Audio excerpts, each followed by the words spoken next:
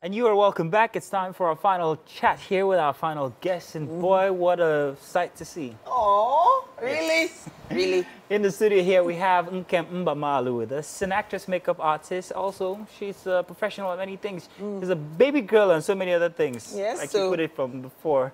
You are welcome, Nkem. Good to have you here. Thanks for having me. That's fantastic. All right. So there's always a backstory to how things come to the fore. You know, you mentioned before we came that you have something on GOTV. You need to tell us all about that. Yes, my latest project is Prim and Proper. Okay. It's on GOTV, like you said. It's a show that basically highlights the experiences of Africans in the diaspora, Okay. Be it just the struggles, racism. Basically, like it touches on a number of topics. Okay. You know, right now we're in the era of Japa. Everyone is trying to Japa. Yeah. So, you know, the show kind of just shows you a lot more about what it is like living in the United States. And we're really excited about the show right now. All right. Well, that's fantastic. You came at entertainment from a different angle. You want to do the whole reality thing, which is, for me, I think most people want to. There's a certain nature of man. We want to know what people are up to. We're like, you know, rumor has it, oh, how did they get there? That kind of thing. Was that an intentional approach to viewership or entertainment that you took? Was it intentional, is my question. You mean you're asking me? Reality television. Yes. Well, this reality television is a bit different. Okay. It's not like your usual reality television. It is unscripted. Okay. It is basically highlighting real experiences of Africans living abroad. So, and right now I feel like African content is relevant. I mean, from Afro beats, you know, going global to even just African shows. A lot of people internationally and, you know, here in Nigeria are streaming the shows. So for me, it was just basically like a lifetime opportunity to be a part of this, to tell our stories. Speaking of telling your story, you need to tell us your backstory in this particular industry. When did this all start for you? Started way longer. If I were to say, I would say maybe like high school. Okay. Secondary school. I would say it started from there, just being in theater, performance. But taking this a little bit more seriously, I would say sometime,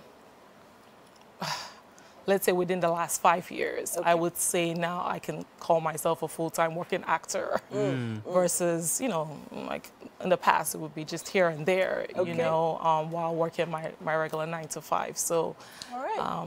yeah, it's something that I'm really passionate about. Acting I'm very passionate about. Do you have international experience acting as well, or is it just here in Nollywood, in Nigeria? International. Yes. And if I was to ask what the difference is in, you know, whether it's the concept or the people or the culture of being outside the country or being an actor inside of Nigeria, what are the differences? Are there any challenges, would you say? Oh, I would say yes. Ooh, let's hear it. Here, of course, the NEPA issue, electricity, that's the most obvious. Okay.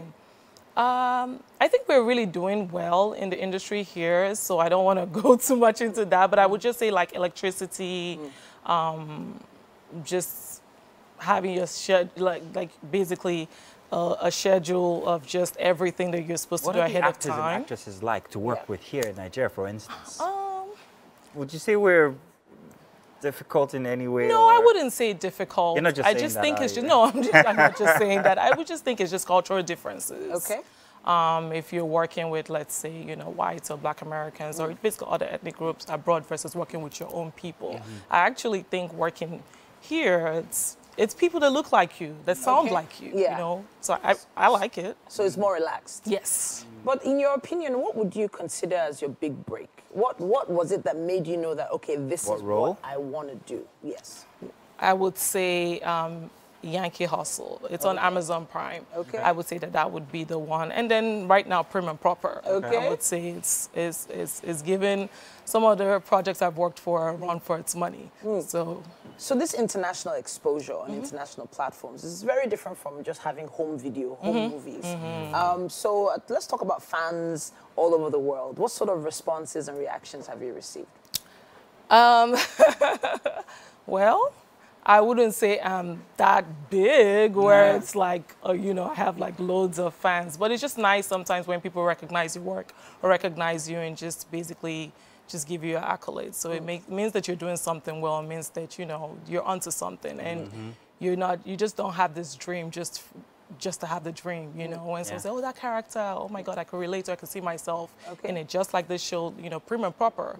A lot of people that watch, if you watch the show, you will see yourself in some of the characters. Okay. And so that's why it's a project dear to my heart. Nkem, I got a question now. You just refer to them as characters. And I have this thing about reality television. I believe that reality television shouldn't be about characters. Now, that's just me. All right. I also think that there are two different things. You've got reality television and then you've got real instance TV. Real instance TV, perhaps the Kardashians. Okay, so today you guys are going to get into an argument how you get there, your business. Reality TV, man, big brother, anything happens, happens. Just put them in a blender. There we go. So I contest when a person says reality TV. So in your instance, which is it? Reality TV or real instance TV? I would say reality TV. Okay. Now, of course, people always say, okay, is it really unscripted? I would say that maybe sometimes there are guidelines. Like, for example, it could be a scene and just, you know, the producers may encourage you a little bit to, okay, you know, you just came from doing your hair, can you guys have a conversation about that? So there are some guides, but for the most part, it is reality, like what's happening, your day-to-day and basically the day-to-day struggles of Africans in the diaspora. So we just live our experiences on TV. Okay. So now, there are a lot of people who actually want to jackpot.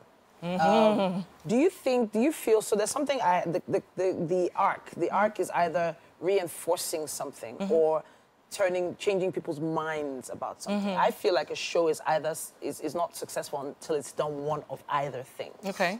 What do you think this is going to do? Is it going to convince people to travel or is it going to convince people to come back home? I think it's going to convince people to travel. However, just don't think it's a bed of roses or you just get into the United States and you're plucking money in trees. Okay. So it just shows reality. Okay. You may be in the United States for 2-3 years before you get your big break. It may be 7 years.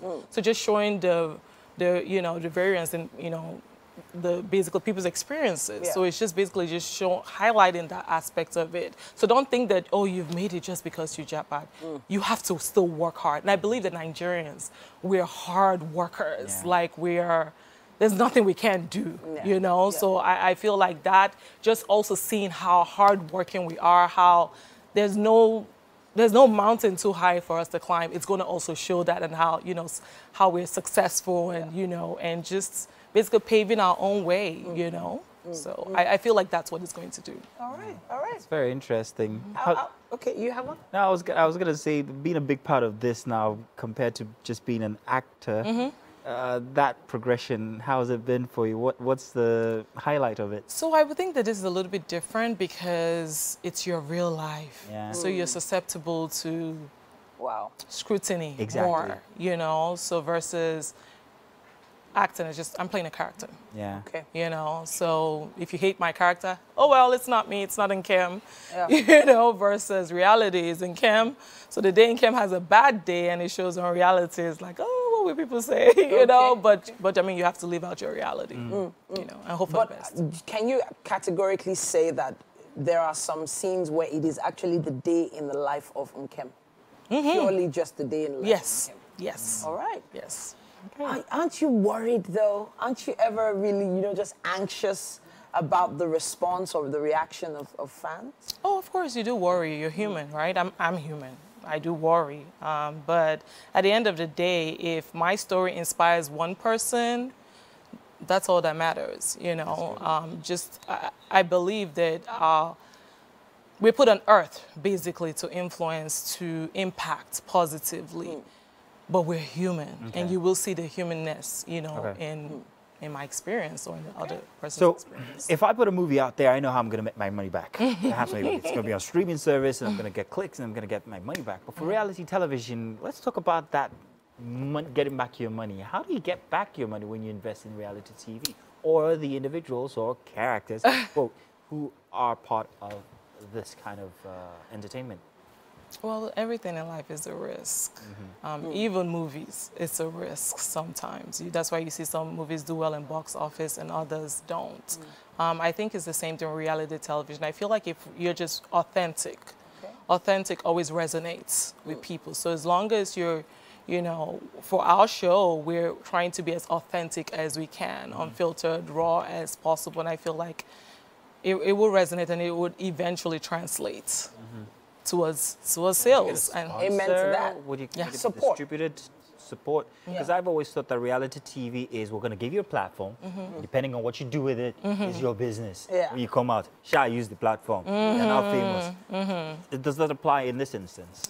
I think that question would be better suited for my producer. Okay. However, where it comes to the busy, the nitty-gritty, but I do believe that the show will resonate with its viewers. We just, you know, launched it, I think it was like 2 weeks ago or so, and we're getting good responses so far. So we're pretty positive. Can't wait, can't wait. Nkem Sounds good. Mbamalu, thank you so much. Mbamalu. Did I get it right? Yeah, both of you. Yes. Both of you.